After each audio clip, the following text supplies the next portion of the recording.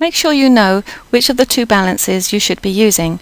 You have a choice of the analytical balance with 4 decimal places or the top pan balance with 2 decimal places. The degree of accuracy and the amount of sample will indicate which balance you should be using. This analytical balance is used for weighing to an accuracy of 4 decimal places. In this video, we will show you how to weigh accurately about 0.5 grams of a sample. Ensure the balance is clean. Place the weighing boat on the pan and close the door.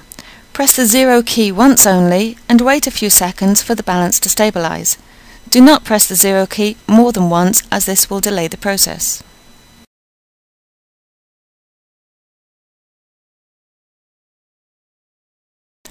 Once the balance is zeroed, open both side doors carefully. With the sample in one hand and a spatula in the other, carefully add a sample in small portions to the weighing boat until you have the desired amount of sample.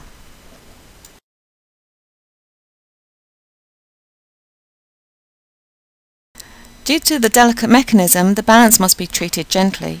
Avoid moving the position of the balance, tapping the pan and exceeding the maximum weight limit as indicated on the balance.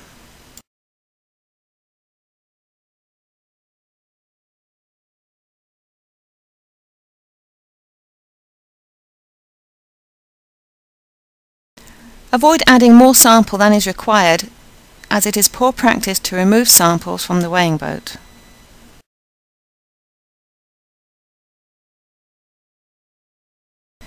Take care not to spill any sample on the balance pan. Close both the balance doors to prevent drafts and allow the balance to stabilize.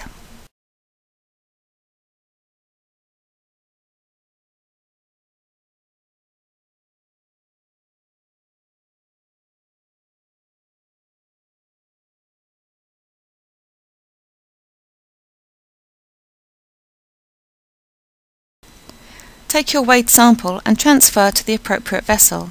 Dispose of the weighing boat into the bin when you have finished.